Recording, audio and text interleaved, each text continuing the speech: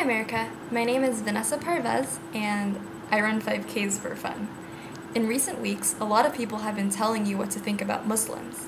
They say you should fear me, but the truth is I don't want to impose my faith on you. Islam teaches me that my faith is not complete until I believe in all of the prophets and their respective books. When Muslims mention the Prophet Muhammad, they always add the phrase, peace be upon him. You may be surprised to learn that the same phrase follows a Muslim's mention of Jesus.